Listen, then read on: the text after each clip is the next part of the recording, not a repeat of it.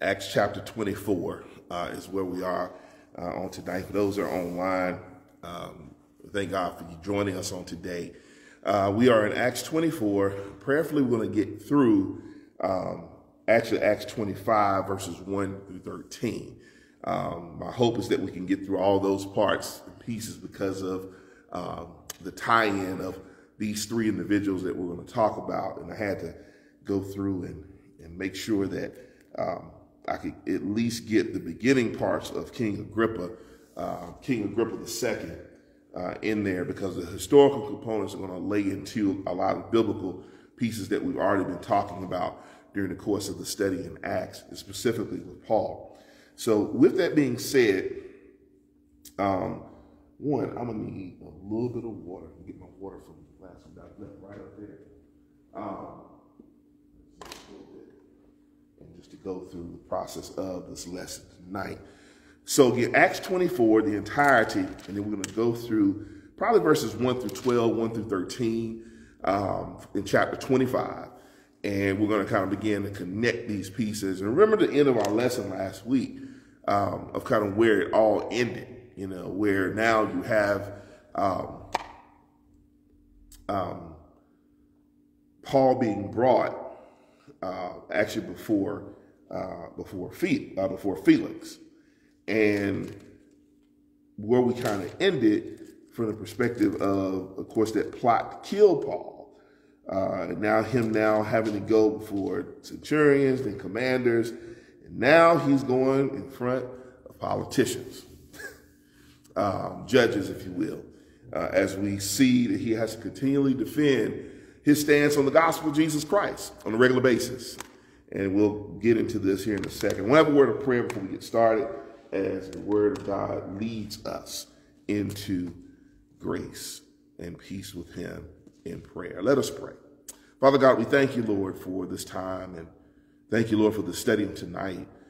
We ask, Lord, that you meet us in this place. Allow us, Lord, to see your glory as it goes forward in faith. We thank you, Lord, for all that you continue to do. Bless us and keep us in every way, and give us what we need, Lord, on the journey of life. We thank you, Lord, for what you're going to expose to us in Acts 24 and 25. And allow us, God, to just see it, to have conversation about it. Lord, to be challenged by it. Lord, to see even the subplots and themes and sub-themes that are behind the text, oh Lord. And let's engage it. We thank you, Father, for what your word continues to do. It becomes truly a lamp unto our feet and a light unto our path. It leads us, it guides us, it shows us to the light, which is Jesus Christ our Lord, in whose name I pray and ask all. Amen. So with that, Acts 24. Any questions from last week? Questions, comments, anything? All right. So we're going to get into Acts 24 on tonight. And I want you to kind of see some of the setup that kind of happens with 24 from the previous chapter. So what we basically have is the positioning of Paul as he is now being led towards essentially a Roman procurator by the name of Felix. Okay, what we know about Felix is that Felix is he's Greek by nature, by his origins. What we will find is that there are many individuals that are of different nationalities, not necessarily Roman, that are in different positions as judges, curators, governors, things of that nature in the Roman Empire. We're going to see that also with the aspect of King Agrippa II. And so we'll see this with also Festus. But these three individuals are very, very important to this whole connection story for many reasons. I won't give you those yet as we get into it, but there's some things I want you all to see with regards to God's setup from the perspective of Paul and how God leads him and guides him specifically through these individuals. One of the things that we see is that it was prophesied, and I'm trying to remember where it was in Acts specifically. I think it's in Acts 21, but I have to go back and look. The scripture basically said that he would go before kings, before rulers, before governors, and so forth. That prophecy was given. Well, now we're starting to see that come to pass. That Paul now is beginning the process of going in front of these individuals and giving proclamation of the same gospel, but in man-made high places. Now, this is why I kind of introduce it this way generally. Because what you will see is how the gospel gives transformation. Not only to people, not only to institutions, but ultimately it becomes placed on a stage where it has a greater worldview. It's not about the popularity of Christianity. It's about the movement of the faith into places and how God orchestrates it in order to spread. And this right here becomes really a main premise of how the gospel begins to spread throughout the known world at that time. Matter of fact, this is one of the reasons why Christianity, or the way, as we keep hearing it, the way moves to Rome. This is how it gets there. And so it's a series of conflicts by way of Paul's testimony that continues to get him in trouble, good trouble, with regards to his faith, that continues to cause disturbances, but it gives more acclamation, if you will, and exhortation to Jesus Christ, even in the midst of the conflict. And that's something I think we need to kind of hold on to, because when you really think about it, it's really, and to me, an instantaneous play or replay of the cross, of the Passion Week. That out of the height of the popularity of Christ, that now the salvation moment, the salvation exercise and experience would happen at Calvary, to the point where Christ would die, he would be executed, but also be raised from the dead 3 days later. And we now see the same proclamation happening with Paul, even in this instance. Look at Christ. Christ was what? Put before who? Put before the Sanhedrin. He goes before the Sanhedrin, the courts of the Sanhedrin. Because there couldn't be a decision made, they brought him to Herod. Okay? They brought him to Herod Antipas. They brought him to Herod Antipas. Herod Antipas was basically, I really don't want to make a decision on this, even though Pilate had said so. And since Pilate is really ruling governing our area, this is too hard a decision for me, because I don't want half of these Jews to be on top of me because I make a decision about Christ to have him punished. Take it back to Pilate. Tell him, let's see what he says about it. Goes back to Pilate. What does Pilate do? Pilate goes through and says, okay, I find no fault in the man. I really don't. But y'all have a tradition here that now says that during the Passover, you release a prisoner. And I believe in Pilate's mind, he's thinking, this man has done nothing wrong that deserves death, meaning Christ. So let's get the most unruly, the most despicable, the most dangerous criminal amongst the Jews, and we'll put them side by side, Jesus and Barabbas. Because Barabbas was in jail for leading an insurrection, a Jewish insurrection, where he stabbed and killed a Roman soldier. So he's on death row for murder. Jesus hadn't killed anybody. As a matter of fact, he done rose folk from the dead. And they put those two in front of the body of Judea in Jerusalem and says, we release one prisoner. You all choose. And what happens? The Sanhedrin get their cronies and make it a point to pay folks off, to tell them, choose Barabbas, choose Barabbas. And because of that, they begin to shout, we want Barabbas. Because at this point, I honestly believe many of the folks were tired of Jesus. And what I mean by that is that the revolutionary that they hoped for in Christ to overturn the Roman government didn't look the same. And so they were like, wait a minute, Barabbas, he's stabbing and killing folk, and he trying to cause a revolution that way. Let's pick him. And also the church is paying us off in regards to it. So they must have something on this Jesus dude that, yeah, we want Barabbas. So they choose Barabbas, release Barabbas, and then Pilate asked the question, what will we do with this person named Jesus? And they holler, crucify him. And immediately they begin the process of putting him to a capital punishment and crucify him on a cross. Not knowing it was part of God's divine plan for him to get to the cross so that he could die, but to be raised from the dead 3 days later. Now, as we fast forward all the way to Paul, in this instance, it is almost the same replica of what happened at Calvary with Christ.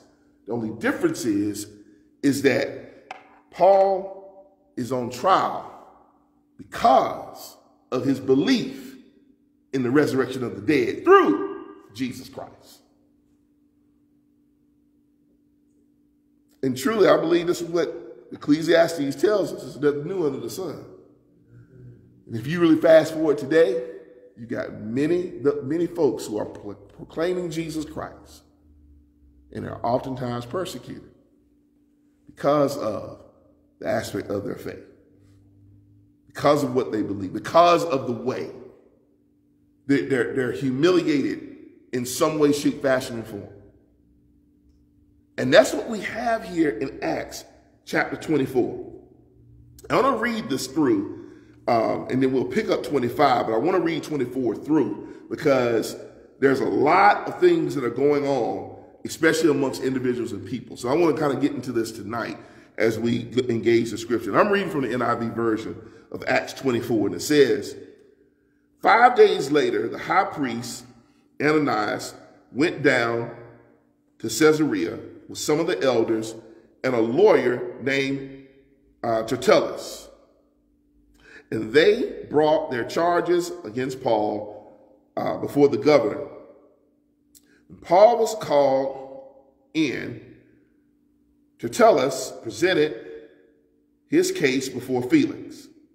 We have enjoyed a long period of peace under you, and your foresight has brought about reforms in this nation. Everywhere and in every way, most excellent Felix, we acknowledge this with profound gratitude. But in order not to weary you further, I would request that you be kind enough to hear us briefly. Sound like lawyer talk, don't it? Sweet talk. Yeah.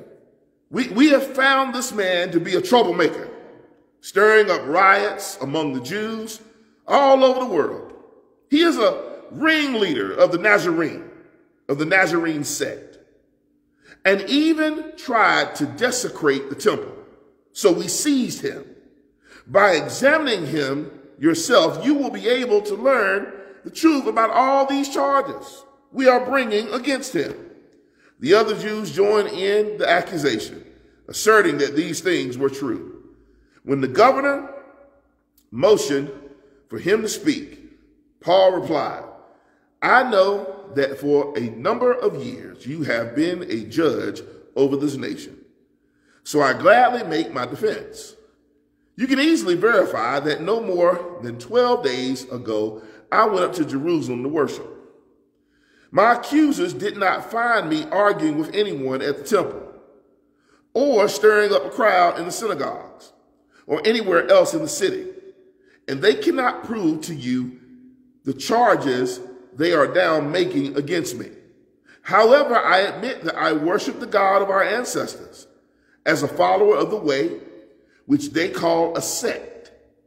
I believe everything that is in accordance with the law, and that is written in the prophets, And I have the same hope in God as these men themselves have, that there will be a resurrection of both the righteous and the wicked.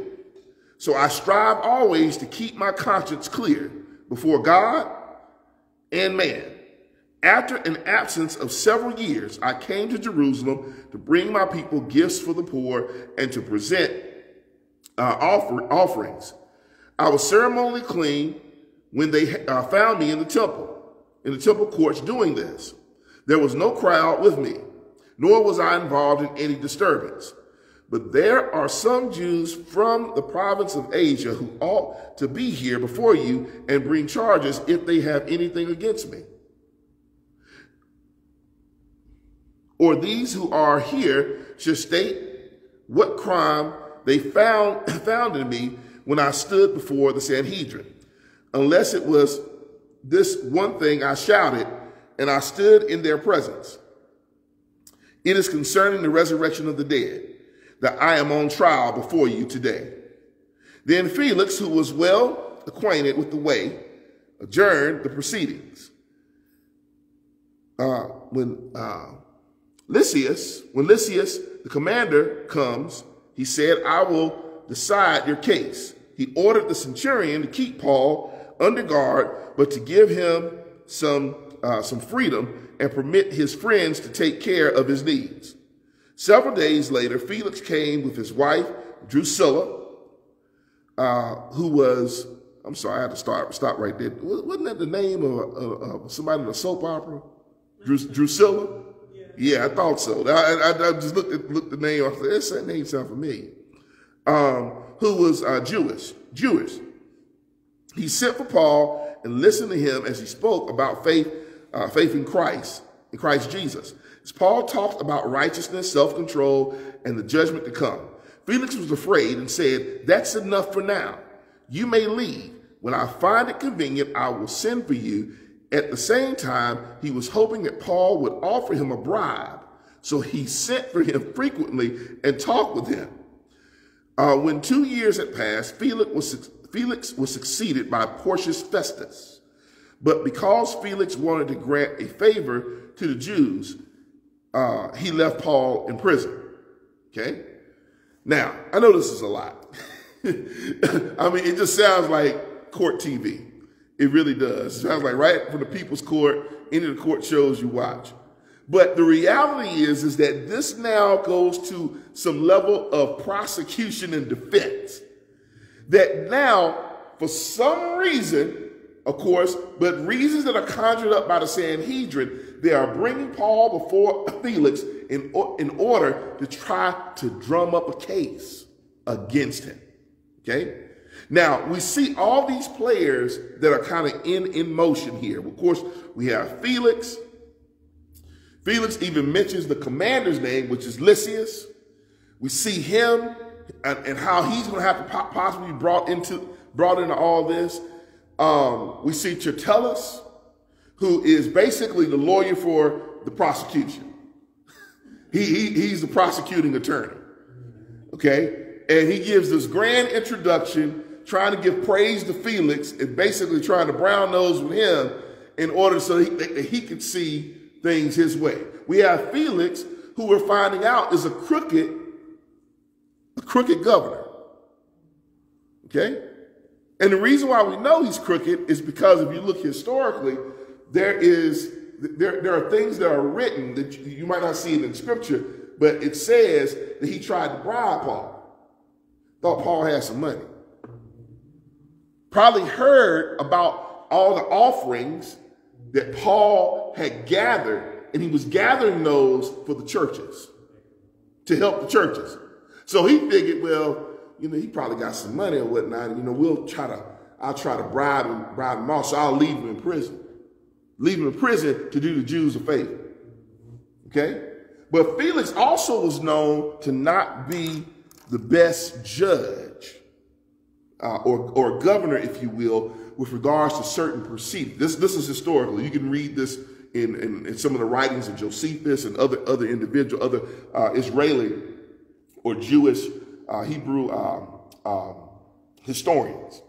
But Felix was not known to be very, very fair, if you will. Matter of fact, the Roman government, Rome, was really upset with him. And as a matter of fact, the reason why Festus even enters the picture is because Felix is called by Rome to come back to Rome to answer for a lot of misjudgments that he had done in Judea. So this is where kind of the Felix Festus aspect comes in. Now, there's a lot of history behind all this. But I also want you to see the historical picture, but I also want you to see the God picture in the midst of what's happening. That they're bringing these cases against Paul with no witnesses, The witnesses they try to conjure up aren't telling the truth.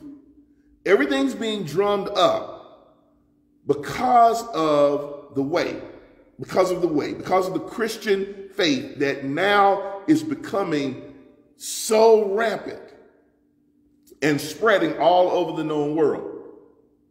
What also is happening? You have the popularity of the way. You have the individual of Paul who, because of his Roman citizenship, is very hard to touch him. So the Jews can't get to him. The reason why he's in court is because Paul had made the question. He said, if I make it to Jerusalem, they got a mob on the way and they're going to kill me. They're going to murder me. Because remember, he heard from his nephew. This is a soap opera in and of itself, isn't it? And but we see all this and how they're trying to come up against Paul. But also the setup of what God is doing from the perspective of the connection of how all this will orchestrate to the spreading of the gospel. Okay? Let me give you an example.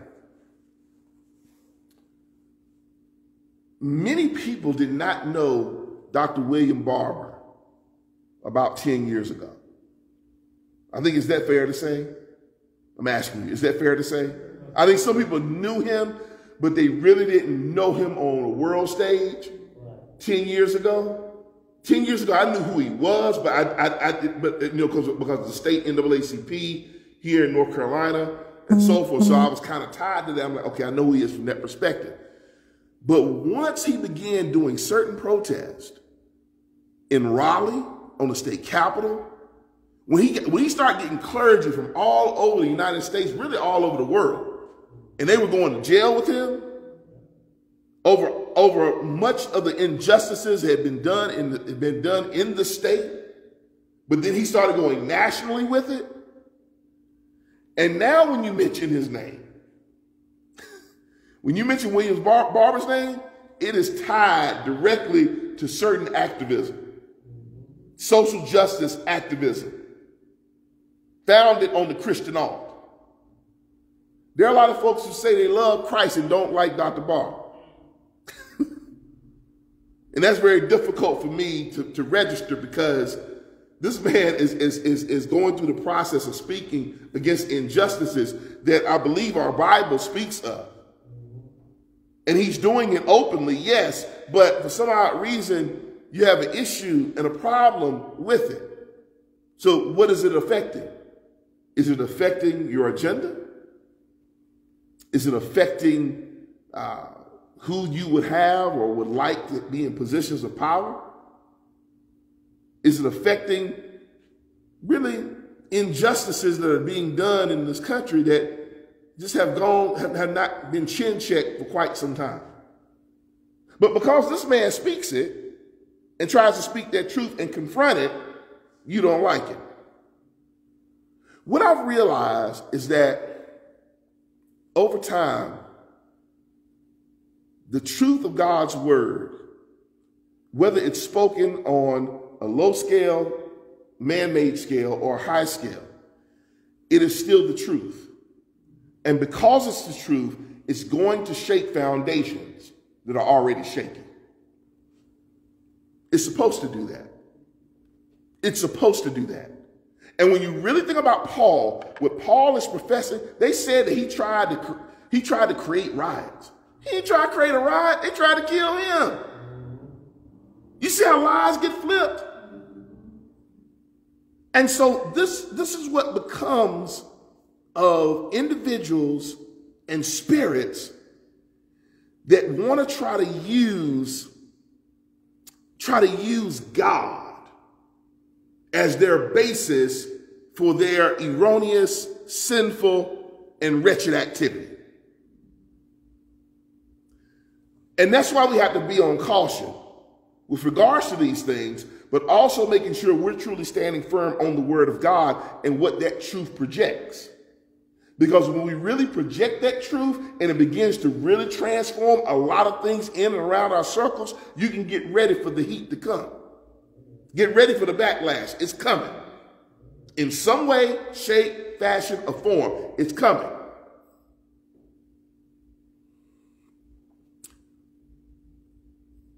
Reverend Dr. Barco McNeil, who has been here, he pastors in Memphis, Tennessee now.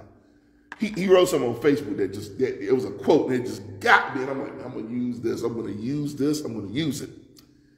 He said, people would rather tell more of a lie than the truth because lies are more entertaining. Lies are more entertaining. There's much drama around a lie. And what we're seeing here is that there are lies being propagated against Paul. Paul ain't done nothing wrong. But they're trying to put up a Dallas, that's the old school soap opera. Dallas, Knots Landing, that's another old school. Knots Landing, Young and the Restless drama. Soap opera. As the world turns. They're trying to put this together to say Paul's wrong. And we're coming to court with it. And what's amazing is how God is even using his enemies as a footstool. It's amazing. And why am I going? I'm going historically about this and so forth. And the reason why I'm doing this is because I want to really encourage all of us from the perspective of our faith. Because when the hellhounds come, when they start talking, when they start barking, and so forth. When they do that, don't get scared. Don't run. Don't run away. Continue doing what you're doing in Christ. Because when you hear the noise, you know there has to be something I'm doing right from the word of God. And that's why the noise is coming. That's why it's coming. 2 Sundays ago, I talked about the whole aspect of that ringing, if you will. Ring the bell in order to be aware. That at some point, you can stop ringing the bell because we're already aware. So now the bell it doesn't become just a place of awareness anymore. It now just becomes noise. And that's what some people just want to do. They want to create a whole lot of noise. Whole lot of noise around you, around your faith, around your beliefs. A lot of noise that has nothing to do with God's truth and what you're trying to project with regards to giving God glory and also setting captives free. And this is why we have to be careful from the perspective of our faith. That when we start speaking this truth and the truth starts getting out, you can get ready for the retaliation. It's coming. It's going to come. But they don't know that God is using them as pieces on a chessboard in order to move the gospel into places where more people will hear about it. The beauty of the internet, and I love it, like I said, we're on right now, is that I don't know who this is going to touch. I just don't. But once it hits the airwaves, it's out there. It's floating. You can share it, you can send it, you can copy it and send it to somebody else. You, again, share it over here, share it over there, and so forth. You never know how the gospel is going to reach someone. And so with that is going to come some level of attention that will come around it. Either someone trying to possess it and wants Christ themselves, or someone who is just trying to come up against it. A wolf in sheep's clothing, trying to come up against it to speak against that truth. Watch this. As they're arguing, meaning those who are against Paul, what you're finding is that since the absence of several years, I came to Jerusalem to bring my people gifts for the poor and to present offerings. I was ceremonially clean when they found me in the temple courts. There was no crowd with me, nor was I involved in any disturbance. There are some Jews from the province of Asia who ought to be here before you and bring charges if they have anything against me. Or these who are here should state what crime they found in me when I stood before the Sanhedrin. Unless it was one thing, I shouted as I stood in their presence, it is concerning the resurrection of the dead that I am on trial before you today. See, Paul didn't pull any punches with it. He said, you know why I'm on trial? It's because of this. It's because of that cross. That's why I'm here. That's why I'm here. And the reality of our faith bridges us, I believe, to a greater expectation of how God will work through his truth in order to really bring more truth and to expound upon the greatness of who God is to the point of what we can or cannot even explain because it's too big. This will go on and on and on long after we're gone. This will continue to happen. But this is why we must always put a stake in the ground and say, this is where I stand in regards to the faith of Christ, and still profess it, regardless of what people are going to do or what they're going to believe and so forth. Because I believe that at the end of the day, we have to be true to what the Word of God has told us, and also the operation of how we go through the process of living. You got all these individuals, shady lawyer, shady judge, shady Jews who are all trying to put up lies, call them the truth, and point back at Paul and say, we need to kill him. We need to throw him in prison. But all the things that God lines up for Paul in order to continue the message is unbelievable to me. And every place that he goes seems like it's almost a step up with regards to the testimony. So when we get to 25, let me get here in a second. When we get to chapter 25, because I told you of Felix and his shadiness, and basically Rome saying, you need to come back to Rome because you got to answer for some unfair and unjust rulings that you have done because you're not governing well. So what happens? They replace Felix with Festus. Okay? And now it's almost like it's a reset. And Paul has to go through this thing almost all the way over again and give his testimony. And now Festus has to look at him and say, okay, am I going to do something? What am I going to do with it?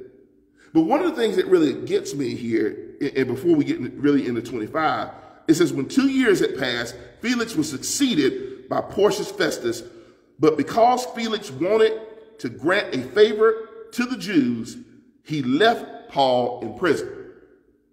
So he left him there. Okay? He left him there.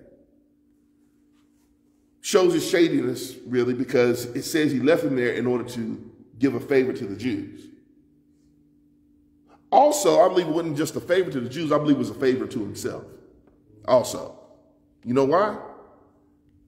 I think there was, Brother Bennett, I believe there's some monetary gain that he gained from it by keeping Paul in prison. I believe that or some level of a barter that was something was traded for something. Said, okay, we'll give you this,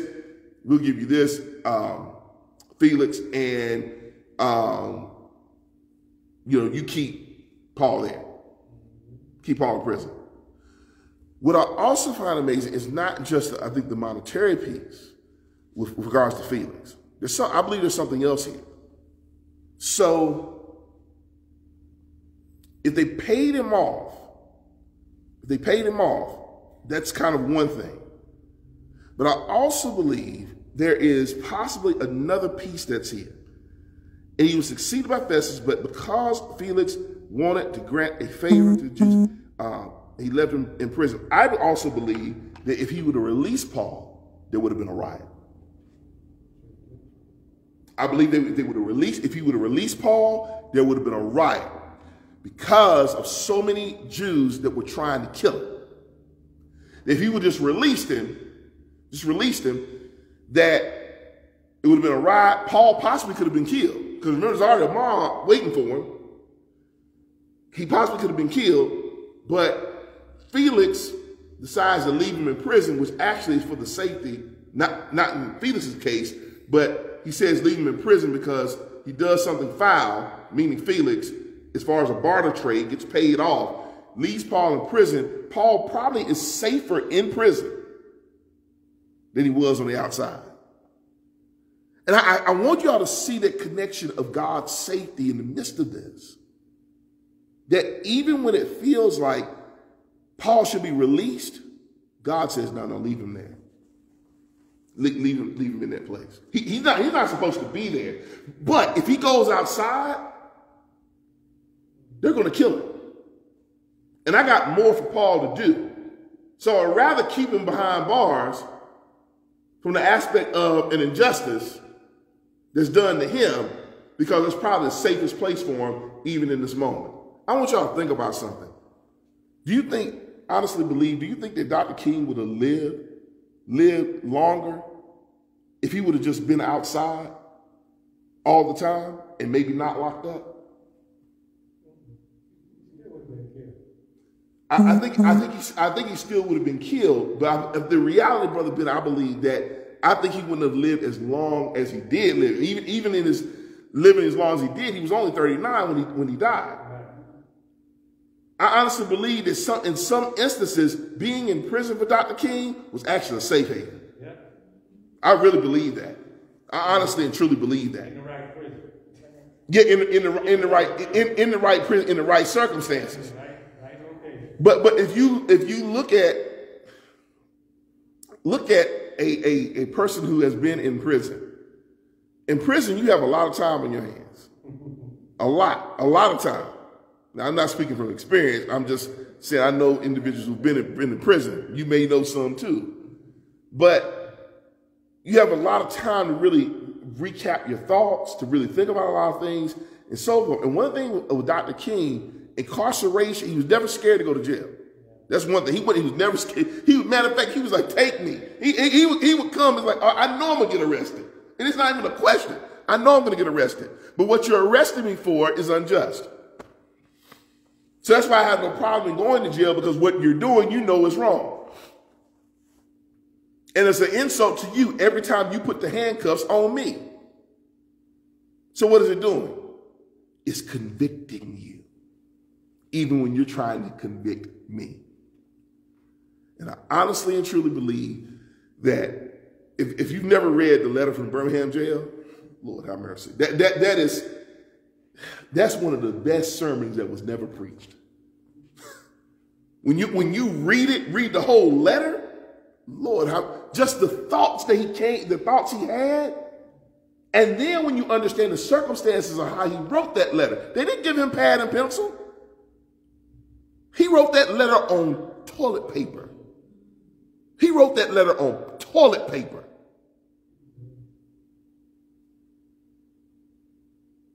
To the point where it did not even faze him to put it down. He's like, I'm going to put this, I need something to write with. I'll take this toilet paper. And when you read that whole letter, which I think comes out to about like 15 pages, was all said and done. When you read what he has in it, and also the subject matter of it, and who he addresses it to, he's addressing it to preachers of the church. Man, When they told him, don't come to Birmingham, don't come. We don't want you here. Wait a minute, we're supposed to be worshiping the same Jesus. And you're telling me not to come? Preachers. Preachers. He wrote that to preachers. And to be honest with you, he was writing, of course, to white preachers, white clergymen. Many white clergymen were saying it, but also there were black clergymen who were saying the same thing and said, King, don't come. Because you're going to bring a lot of heat and a lot of fire to us. And he addressed that to clergy. One of the most powerful pieces of writing, and just the emotion and the personal pieces that he even puts in the letter, they make you cry. They make you cringe. It's like he just reached in and just grabbed your heart and said, do you feel that? Do you feel that? I bring that as an example because in this, God still kept Paul. God keeps all his servants until their time is up according to God and not man.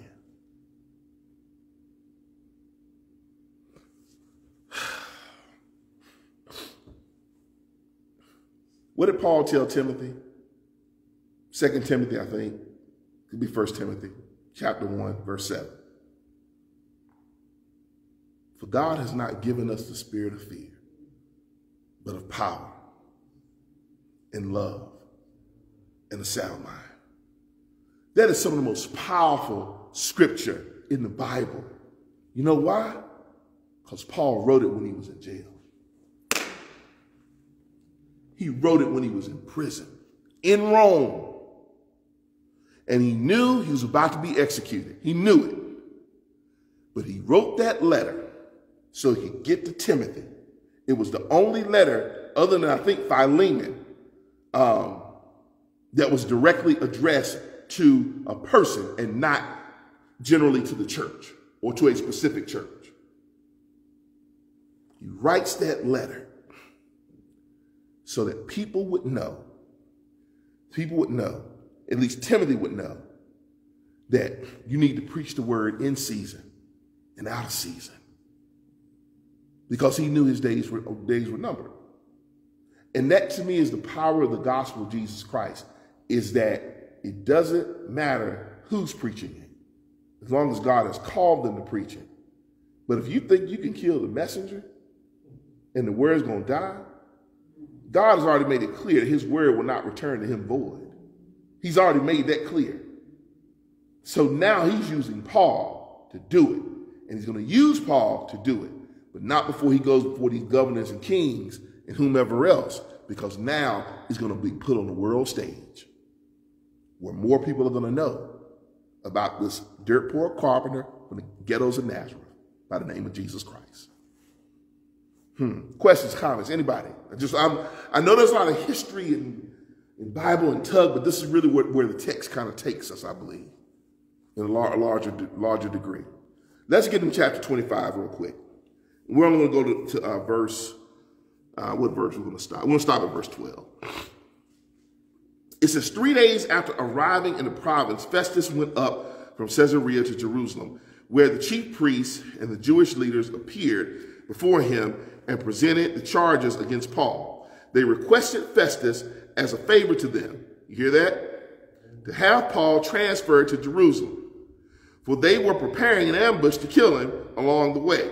Festus answered, Paul is being held at Caesarea, and I myself am going there soon. Let some of your leaders come with me, and if the man has done anything wrong, they can press charges against him there.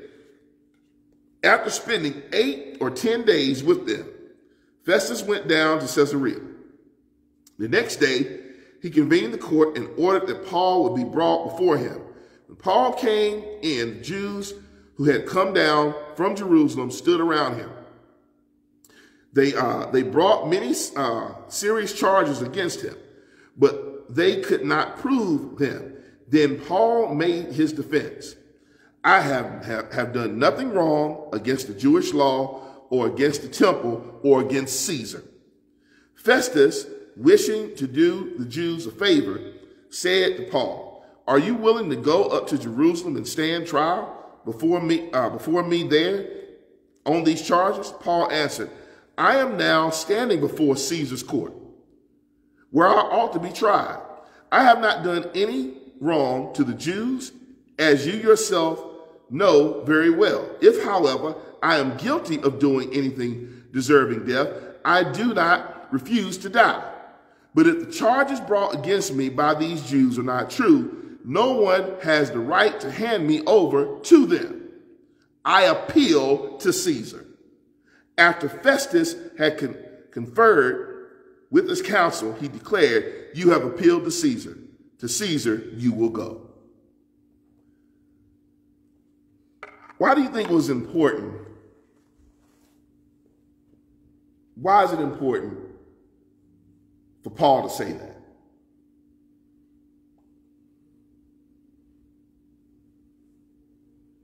There's a few reasons. I want to talk about this for a second. So what he does, Paul says, they don't have anything against me. The court has no right, because they had no evidence. The court has no right to bring me, to put me before them. I'm a Roman citizen. That's what he's saying. I'm a Roman citizen. So they have no right, or the court has no right to bring me before them, before their council, because if they bring me before them, they're going to kill me. So since there's no evidence, there's no reason to hand me over. He says, right now, I'm telling you now, I appeal to Caesar right now. And the Caesar at that time was Nero, Roman emperor. Any Roman citizen could appeal directly to the Roman emperor. If you were a Roman citizen, you could appeal to the emperor. What that meant was that now you got to go to Rome.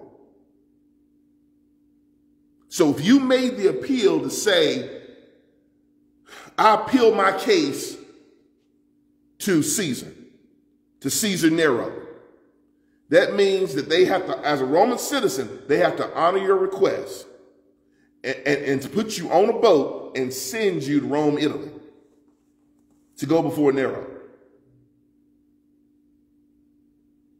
Now let me go back to my other question. Why is this important?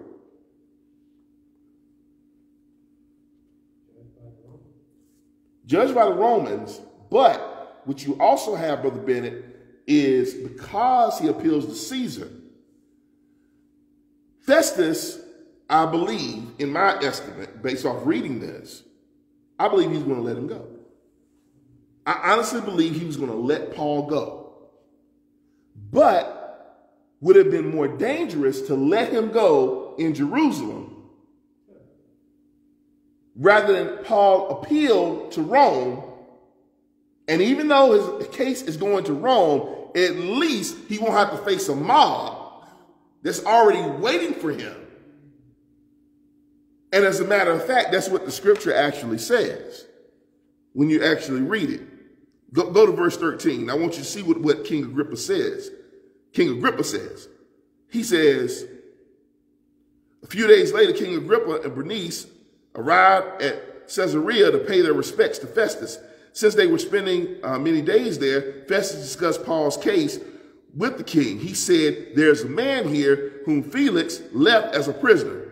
When I went to Jerusalem, the chief priests and the elders of the Jews brought charges against him and asked that he be condemned. I told them that it is not the Roman custom to hand over anyone before they have faced their accusers and have an opportunity to defend themselves against the charges.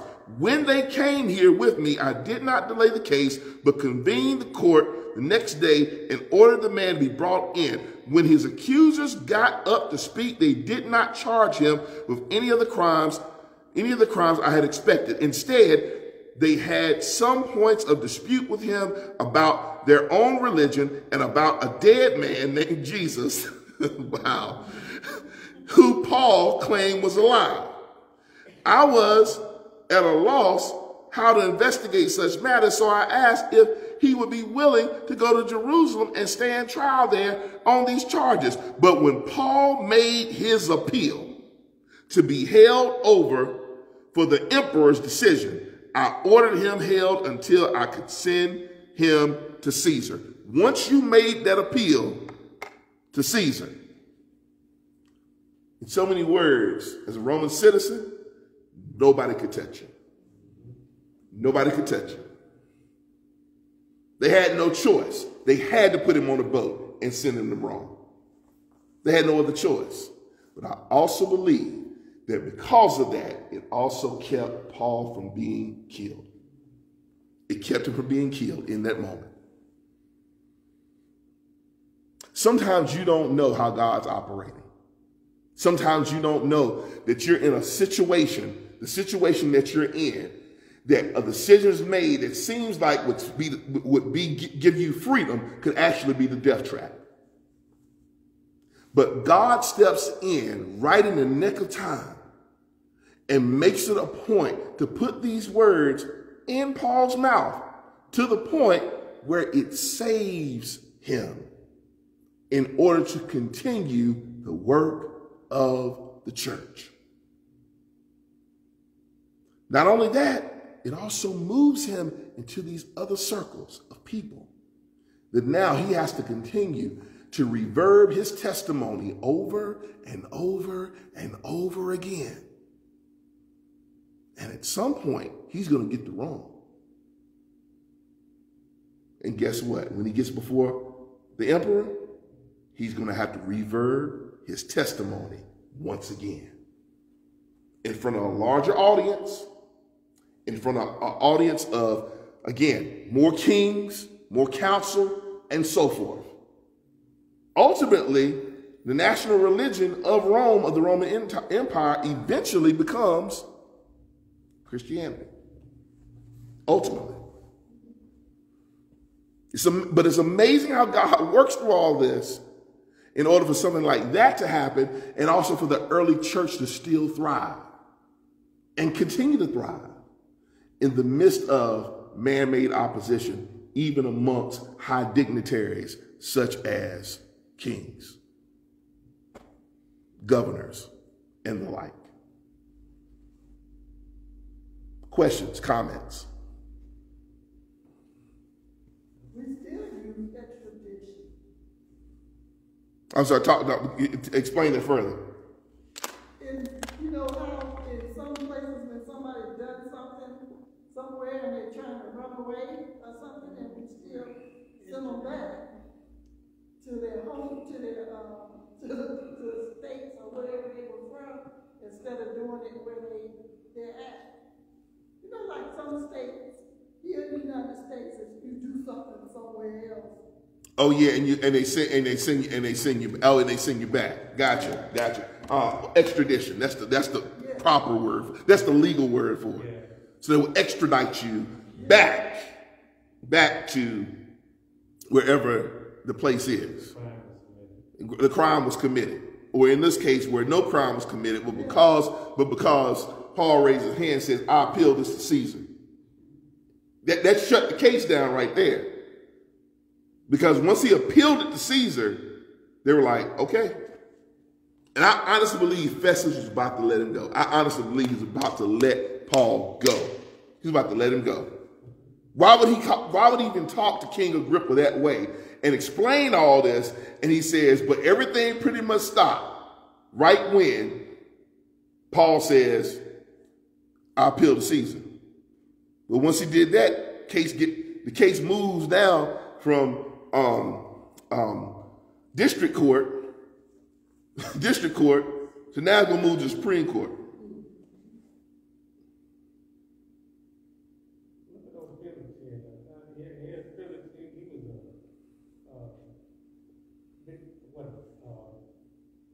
Governor? Yeah, he's Roman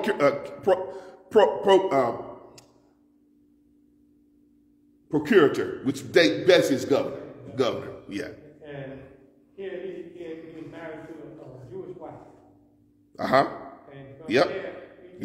All the Jewish customs and everything and whatnot. 2 weeks to his wife's house. Uh-huh. Here he was also a slave. And doing all this too. I mean, it shows you how Satan was working and how he's working still today through positions. Positions, exactly. And even Agrippa is actually, you're going to find, Agrippa is a Jew. Agrippa is a Jew. And this is amazing how, but see, it's what Paul says in front of Agrippa that just really rims it. Is what he said, because the testimony is getting stronger, if you ask me. But what he says in front of Agrippa, which that'll be kind of a remainder of 25 going at the end of 26, how Paul talks about, he gets real personal. He gets real personal. And maybe, I don't know, maybe Paul said, since I'm now at this stage in the midst of all this, I've gone through, this is now level number 3, I guess, that I'm about to go through.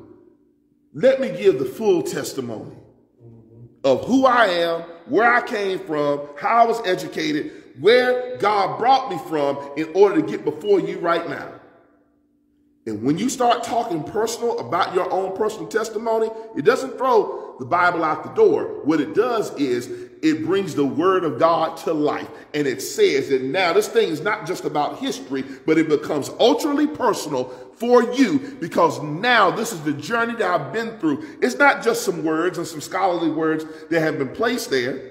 It's not just the aspect of readings in history through ancient Near Eastern culture and so forth, through Abraham, Isaac, and Jacob. It's not just about the Mosaic law. It's not just about these particular things, but now it has now become personal. And since you want to put me on display, I'm going to put God on display. And I'm going to put God on display in such a way that it's not about being braggadocious. It's not about being haughty in any way, but I'm going to show you how personal this walk is with Jesus for me. And that's exactly what Paul does.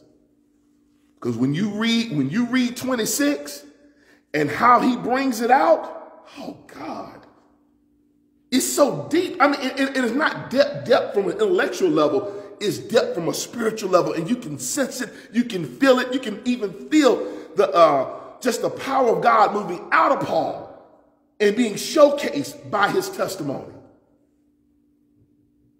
Amazing. Because at that point, I believe Paul was like, look, I'm going to put it all out there for you. I'm a Pharisee among Pharisees. That's who I am. My name used to be Saul of Tarsus. You might have heard of it. And he goes through that testimony of how God can change and transform and transmogrify you and move you to a place spiritually in connection with him that is far beyond the expectations of what most people would have imagined for you. But remember, that's his testimony. It's personal. It's not strategic. It's not about lies. It's not about anything else. It's about his walk with God. And when your walk with God becomes that animate, when you really think about where God has really brought you from, there's a fire that comes with that.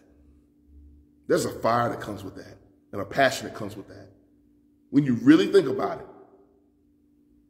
Because when you start to really talk about how God led you and moved you, how God saved you, and how God healed you, and how God done all these things for you, and how God moved you into this space. And when people tried to surround and encamp around me, I understood what David was saying when they tried to encamp around me and try to destroy me and eat my flesh, that God sent made my enemies a footstool where I could actually step above them and around them, where I could move briskly and freely by way of the power of God, because of the mercies of God, because the intention and the will of God had not yet been decided for me as of yet. But I understand now, at least in part, what God has done in my life. And because of that, that testimony is so big. Maybe Paul understood that we know in part and we prophesy in part. But then we shall know fully as we're fully known. But that part that God gives us in our testimony is so big. It's so big. And as long as we continue living in Christ, it'll become even bigger, even larger. I got Paul about his because he was making when Tetris. He was the one that the prosecutor, yeah. Okay, now when he was saying we are not accusers, look what sect they brought. They brought the sect that didn't even believe in the resurrection. Where we have 5 sects of Of Judaism. So now the accusers, those are the ones that didn't believe in the resurrection. Sanhedrin didn't believe in the resurrection. Didn't believe at all. But yet, that's the ones that he brought to make all these accusations. Where's my accusers? Yeah. Sounds familiar, doesn't it? Hang in high court. Jesus started writing on you. Jesus started writing on you. Those without sin cast the first stone. And like I said, to this day, we don't know what Jesus wrote. But I can only imagine. I always go to names. Whoever was standing out there, probably writing their names down. And then probably looked at them. That's the same 3 or 4 wives? Yes. He had like 3. It was 3 wives. History reading, I think it was 3 wives that he had. And he and Felix were actually somewhat related. They were cousins, if I'm not mistaken, because of Drusilla. And it's a whole mixed bag. So exactly, it's a whole mixed bag of stuff. And so again, this whole popularity thing kind of goes out the window.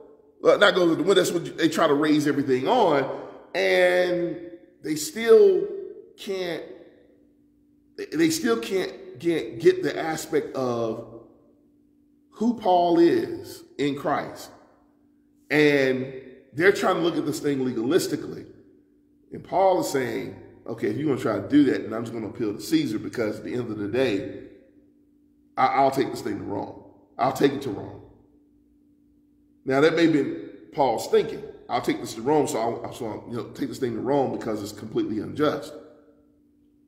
But maybe God was also orchestrating that way so that Paul wouldn't land in the hands of the Sanhedrin council, and ultimately that angry Jewish mob, and ultimately be killed at that moment.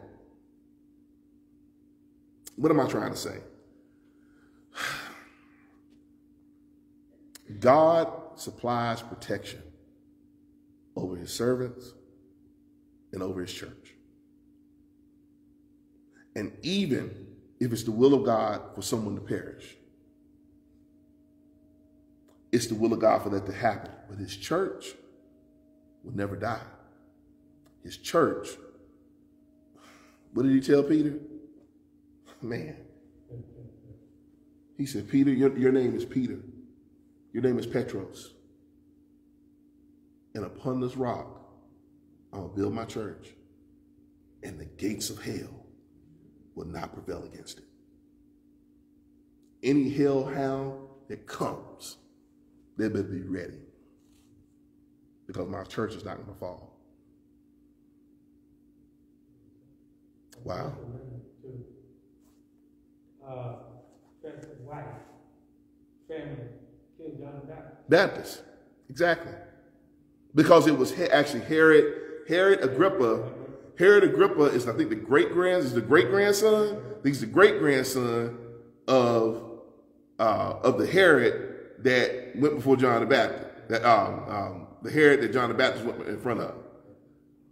I'm gonna find a family tree on that. No, there's some out there. I gotta find a family tree to connect it all.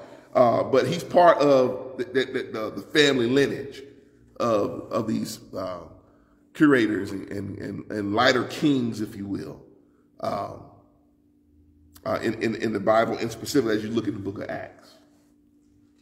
Questions or comments? I know I'm over my time, y'all. Questions or comments? Because when we come back next week, we're going to kind of finish this, hopefully finish 25 and jump right in. Yeah, we should be able to jump right into 26. But you're going to see some things there, again, in 26. with regards to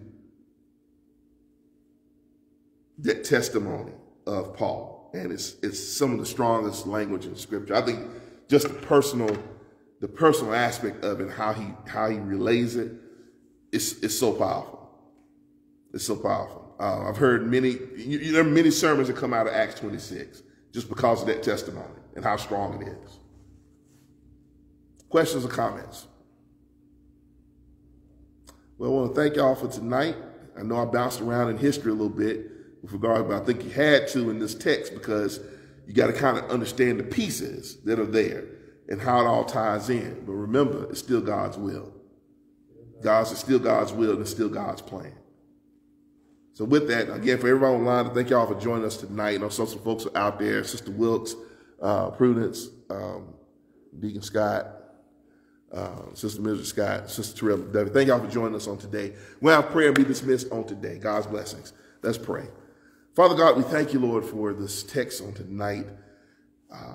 Lord, there's so much that's going on there, God, in this soap opera drama, God, it seems. But God, you orchestrated all of this in order to teach us multiple lessons. Multiple lessons when Lord, first of all, it's your will that's going to be done, period. Second of all, God, that you're using us, oh Lord, on the chessboard of life in order to give testimony to not only your existence, but to your saving grace and power. Thank you, Lord.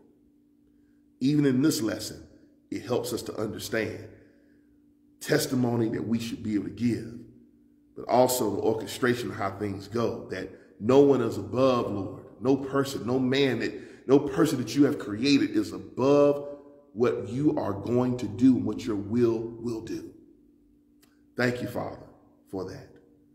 As we leave this place, but not for your presence, give us mercies wherever we're going, and allow us, Lord, to see your glory as we persist and move forward in life. Thank you, Lord, for the testimony of Jesus Christ our Lord, in whose name we pray and ask all. Amen.